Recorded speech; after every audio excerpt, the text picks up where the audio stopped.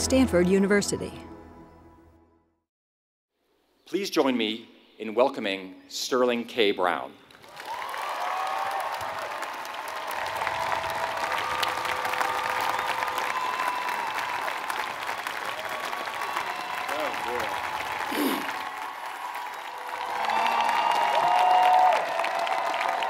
Class of 2018, Nerd Nation, how we doing this morning? Yes. I'm a little hype. Let's bring it down. Let's bring it down. Woo, ja, okay. President Tessier Levine, thank you so much for sharing those beautiful words with us this morning. And thank you for such a gracious welcome. In the future, if you could try to under-promise and over-deliver, I would appreciate that. You know what I mean? We don't want these people getting too high on their expectations. Then when I come off sounding halfway decent, everybody will be like, oh my goodness, wasn't that refreshing? That young man was so articulate. What's the name of his show again? I'm gonna watch it just for him. Before I get into my speech, I need to make one statement and then pose one question. Statement. I will, from time to time, be slipping into a dialect known as Av. For the uninitiated, that is African American Vernacular English, okay? In some sections of the country, they refer to this dialect as Ebonics, but here at Leland Stanford Junior University, where it was taught to me by Professor John R. Rickford, we call it Av. I utilize this dialect because it's something I'm familiar and comfortable with. And since I'm home talking to all my future fellow alumni of the farm, I figured I might as well make myself as familiar and comfortable as possible.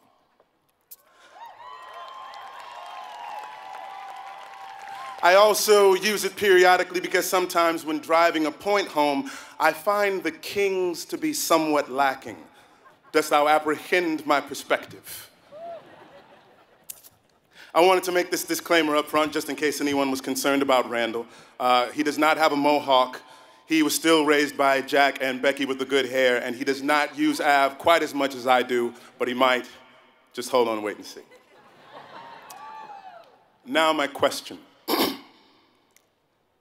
Have any of you ever been asked to do something that everyone automatically assumes you'll be great at, but in the back of your mind you have no idea what you're gonna do?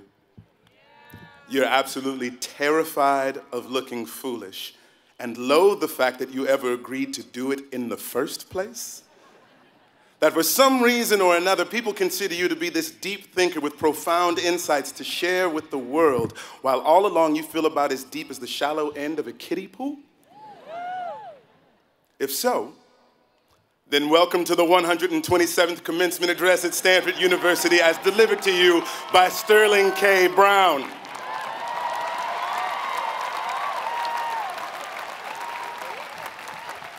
Hey, MTL, that is the way you under-promise. You see what I'm doing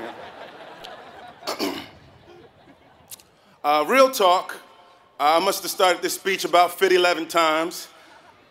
Every time I started it, it would be aight, but I wanted it to be great. I wanted to give you all something special. Because I've sat where you've sat.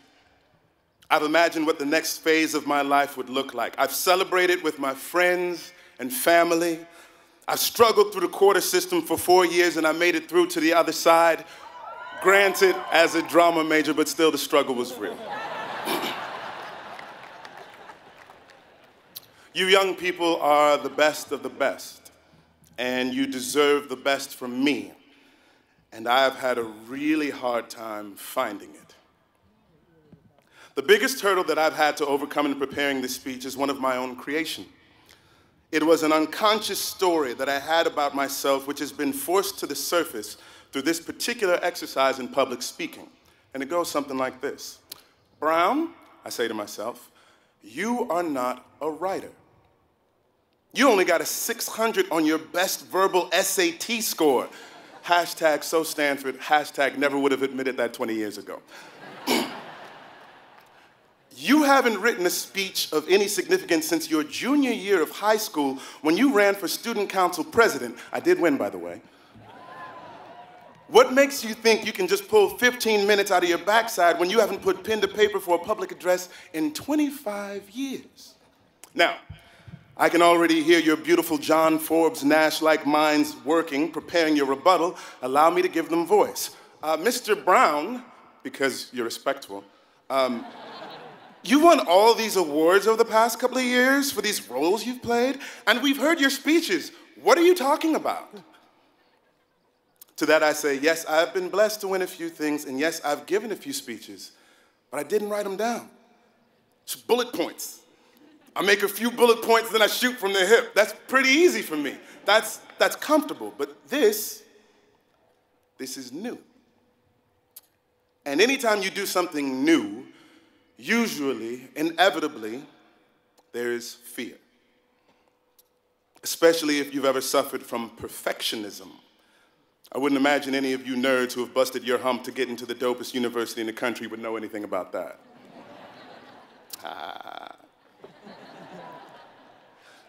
Here's the thing I had to remind myself about fear. As a human being, it is my goal in life to become the best version of myself possible, which is ultimately, I believe, divine. If all of my life is comfortable and convenient, I rob myself of the opportunity to grow, to stretch, to expand. When I feel fear, as uncomfortable as it may be, I know I'm in the right place.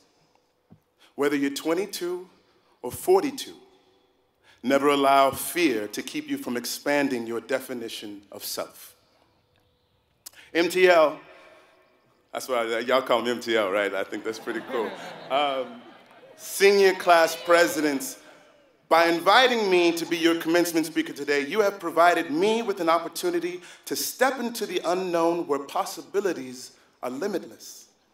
And while I may have silently cursed you a few times while I was writing this thing, please allow me now to thank you for providing me the landscape for my own individual growth.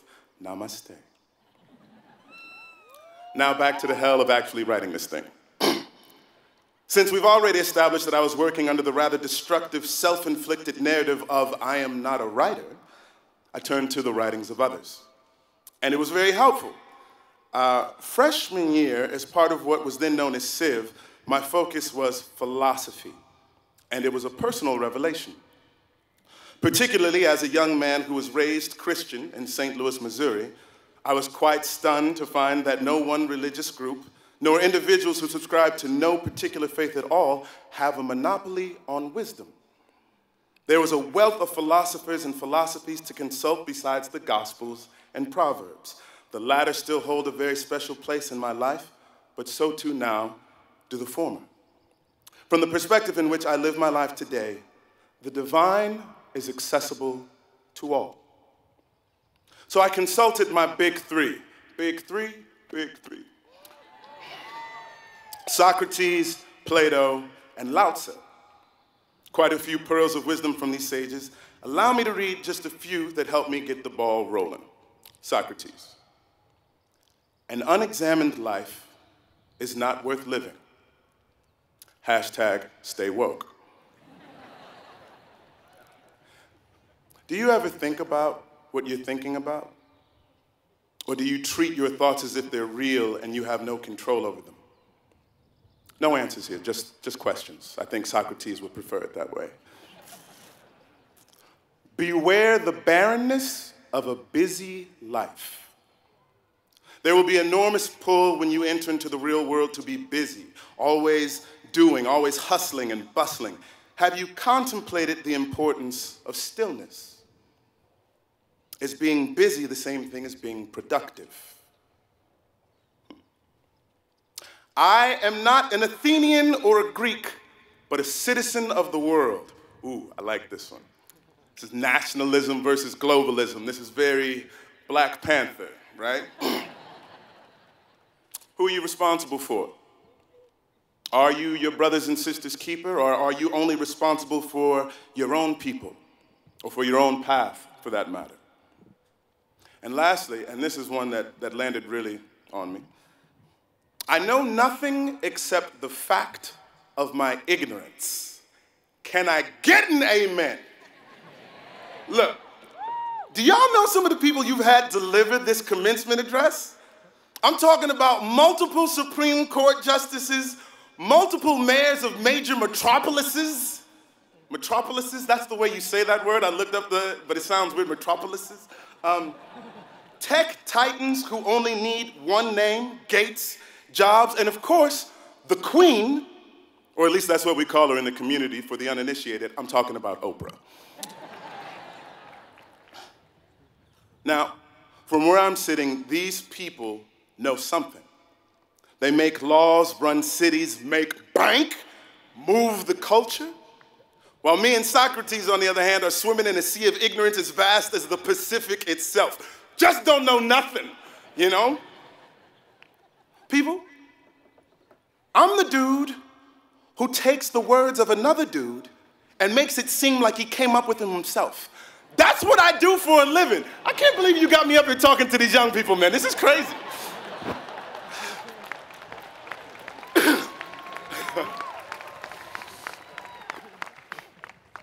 But then I take a breath, and I remember my speech doesn't have to look like anybody else's. My speech is my speech. And they can't do what I can do, and I can't do what they can do, so why am I even trying? And it's not for them. It's not even for me. It's for you. It is a reflection of me, and hopefully it is authentic to who I am as a person. But when I place the focus on where it truly belongs, on this gorgeous opportunity to be of service to the future of this country, to the future of the world, I stop worrying about how I compare to others, and I just give you the best that I got. Let me move on to Plato. First quote. This one inspired me throughout the entirety of my speech. The beginning is the most important part of the work. Just write something, Brown. It don't gotta be perfect, it don't gotta be pretty. You can tell them you write an Av and make it seem like a conscious choice later. They won't know nothing, but write something. One more from Plato.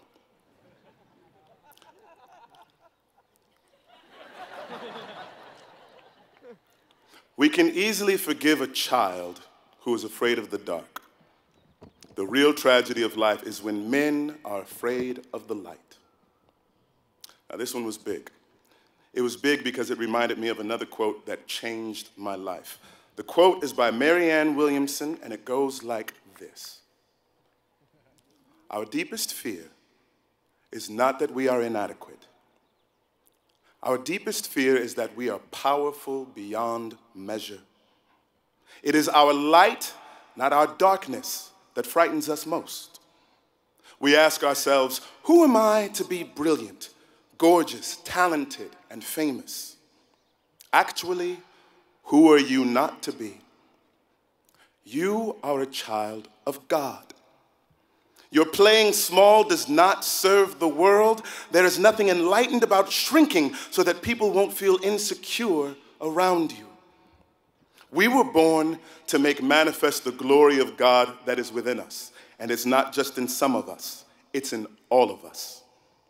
And when we let our own light shine, we unconsciously give other people permission to do the same. As we are liberated from our own fear, our presence automatically liberates others. Graduates of the class of 2018, do not be afraid to let your light shine. It is your birthright. It is your responsibility, because we grow together. I remember working on a committee of peace in grad school, and my teacher was asking me to do something that was incredibly uncomfortable, as are frequently the requests made by faculty in an acting conservatory program. Let me remind you that I loathe looking foolish, and he knew that. And he did not allow me to recede into my fear. He would not allow me to use that as an excuse to keep from moving forward. He told me, it's not about you, Sterling. We're all learning from your experience. Have you ever walked into a room and felt the energy of that room change? Better yet, have you ever been in a room and had someone walk into that space and you felt it shift for the better or for the worse? My mama always told me, when you visit someone else's house, leave things better than the way you found them. That way, you'll always be asked back. You want to be that person that changes the room for the better. You want to be that person that keeps getting asked back. You do that by turning on your light. Sometimes when I'm in the gym or on the treadmill, getting in my little cardio, frequently I say in my head, this stuff is for the birds. I want to go home. I'm done. And then I'll look up and I'll see someone letting their light shine, and I am reminded of the luminescence that is me. Some people will say that's my competitive nature coming out. Sure, that's one way of looking at it. But I choose to see it as my inspired nature coming out. I am inspired by the excellence of others. I strive for personal excellence. Look, there's no sense in doing something if you're not going to try to do your best. But also because I know that it inspires excellence in others. I got to pay it forward. The inspiration can't stop with me. You guys, my friends from Stanford are some bad men. I got 2 lawyers, one who's transitioning into being a stand-up comic because he knows that's where his light shines brightest, a judge, a urologist, great at dinner parties, by the way. Everybody should have a urologist. They go through some crazy stuff. And a doctoral student in communications with a subdiscipline in performance studies. Now, rarely having an explicit discussion about it, we are exceptionally proud of each other. By challenging ourselves, we challenge each other to be the best possible versions of ourselves. I surround myself with people who let their light shine. Yo, not to mention the hottest chick in the game, rocking my chain, fellow graduate of the class of '98, double major in English and African American Studies, proud member of Delta Sigma Theta Sorority Incorporated, Omicron Chi chapter, writer, singer, actor, producer, and proud mother of 2 future Stanford graduates to boot, Ryan Michelle Bathay. You are the brightest light in my life. Thank you for shining with your boy.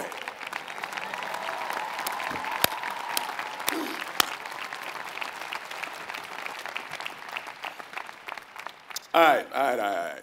Oh, almost forgot about the third of the big 3, Lao Tzu. It's like leaving Randall at the hospital. My bad.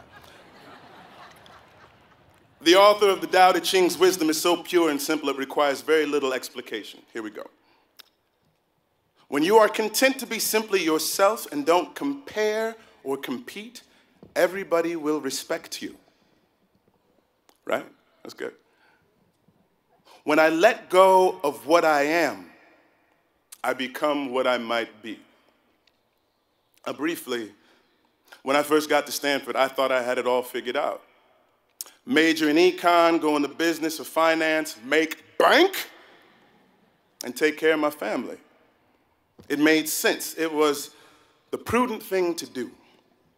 And while I had always loved acting, it just wasn't practical. In my mind, a career in acting was reserved for the children of the wealthy who didn't have to worry about making a significant contribution to the livelihood of their communities, of their families.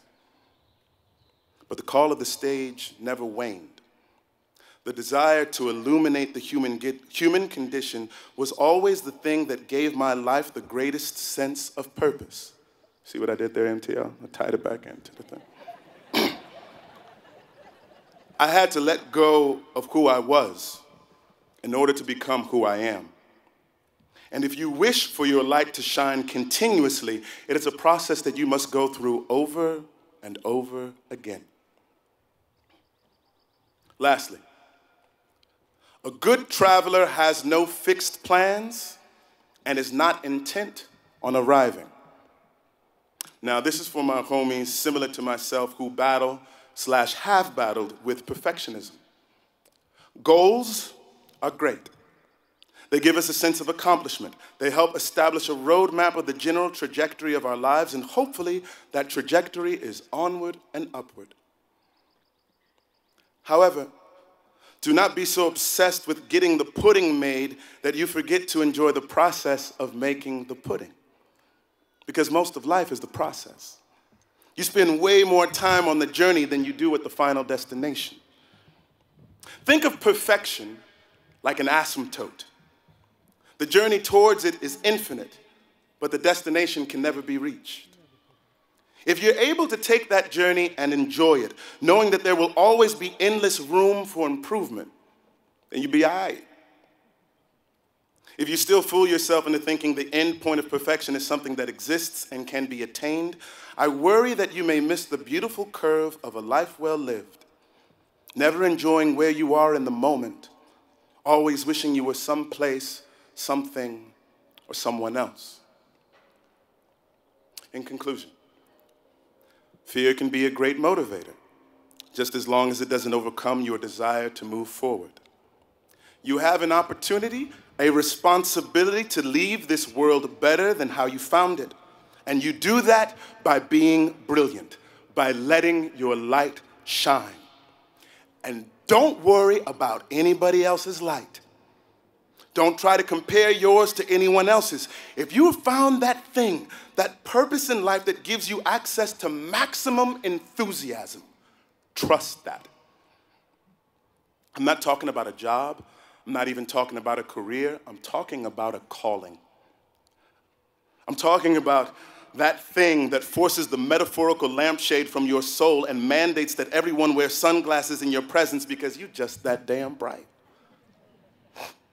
This is not a selfish act. Because now, those who fall within your sphere of influence know that what is possible for you is also possible for them. And when you see someone shining, hey, don't hate. Do not tear that individual down. Celebrate their success as if it were your own. Because whether you realize it or not, we rise and fall together. Hey, the name of the show ain't Us versus Them. We're not trying to highlight all the things that differentiate us. The show is called This Is Us.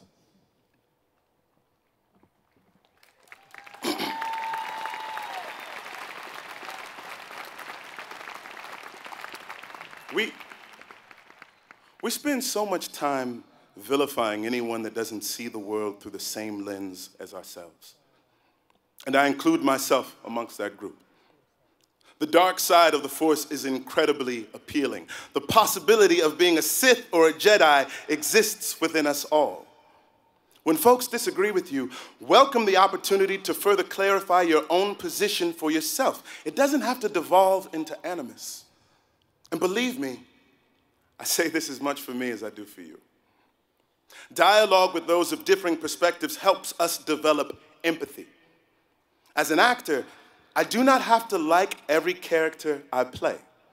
It helps, but it's not a necessity. But I do have to understand them, and I cannot judge them as I tell their story. The Dalai Lama says, education is the proper way to promote compassion and tolerance in society. I remind myself of this frequently. Intolerance is still intolerance, even when it's for the intolerant. Don't give way to hating. Do not give anyone the power to rob you of your light. One of my dearest friends from Stanford was Andrew Jacob Dare. We lived in Uj together freshman year, and with the exception of the year he spent abroad at the London School of Economics, we spent every other year either across the hall from each other or right next door. He had a beautiful mind and an exquisite soul. I remember once freshman year, somebody tried to put AJD on Front Street, and they said, "Yo, Andrew, why you always hanging out with these black people, man?" And Mr. Phi Beta Kappa in econ, without hesitation, hat pulled way lower in his eyes, said, "Because I'm down." Yeah, Andrew was white. And in just being himself, affectation-free, he had as much soul as anybody in that dorm. And in case you forgot what I'm talking about, Ooh, Jamal!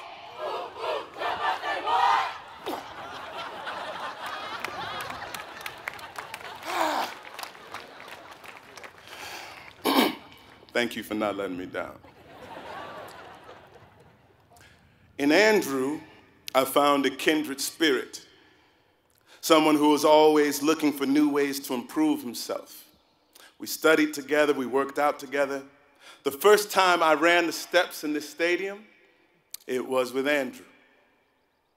I remember one night in Burbank Stern, we got a bad draw number, what can I say, you know?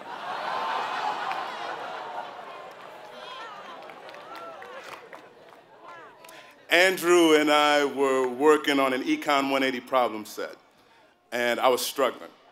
Frustration was getting the best of me, and this dude, who had finished his problem set long ago, stayed up with me damn near till the sun came up and made sure I finished my homework. He wouldn't let me fail. Now, I got a few stories like that about AJD. I won't bore you with them all. I wish I had a few more, but unfortunately, Andrew died the year after I graduated. Multiple traumatic injuries sustained when he fell from the third story of the building where he worked. Whether it was intentional or not is unclear. There is a tree and a bench in Lagunitas Court in remembrance of one of the brightest beings I've ever known in my life. Bright like intelligent, yes, but bright like luminous. Andrew Jacob Dare is one of the only people I know who always did his absolute best. And even though he's been gone for 19 years now, I still find myself saying, one day when I grow up, I'm going to be just like Andrew. My son, his namesake, is here today. And when I see my boy and I say his name, I smile because I get a chance to keep my friend with me still. Class of 2018, no one is an island unto themselves. We have all benefited from and been supported by the communities which have nourished us along the way, our families, our friends, our teachers. The easiest way I can think of showing your appreciation for their investment in your human capital is by shining. You are Stanford grads now. You get to walk around with an S on your chest. Why not shine?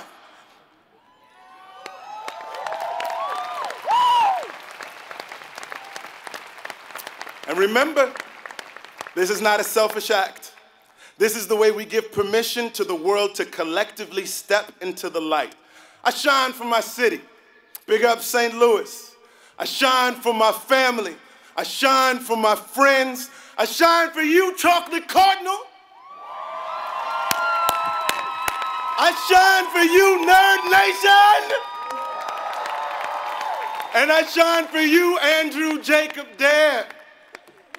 Class of 2018, it is your time now. Do me a favor, will you? Take your light and show us the way. God bless you. I love you. Thank you for having me.